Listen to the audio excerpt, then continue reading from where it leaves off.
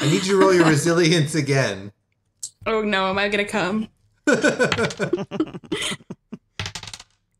Oh, thank God, I got a 10.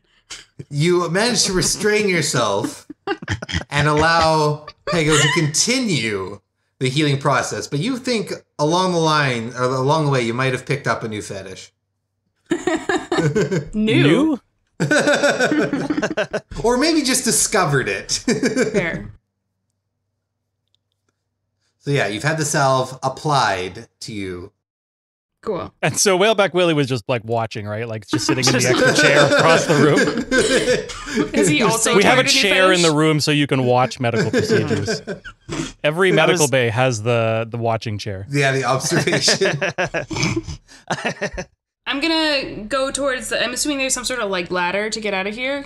Yes. I'm gonna kind of like fumble towards it because I just want to have my back turned to everyone else so I can hide my boner. That's very fair. Because I'm still thinking about sticking my leg in Pego's mouth. You see a ladder descend from a small slit of light from what appears to be a porthole near the roof of the dining hall.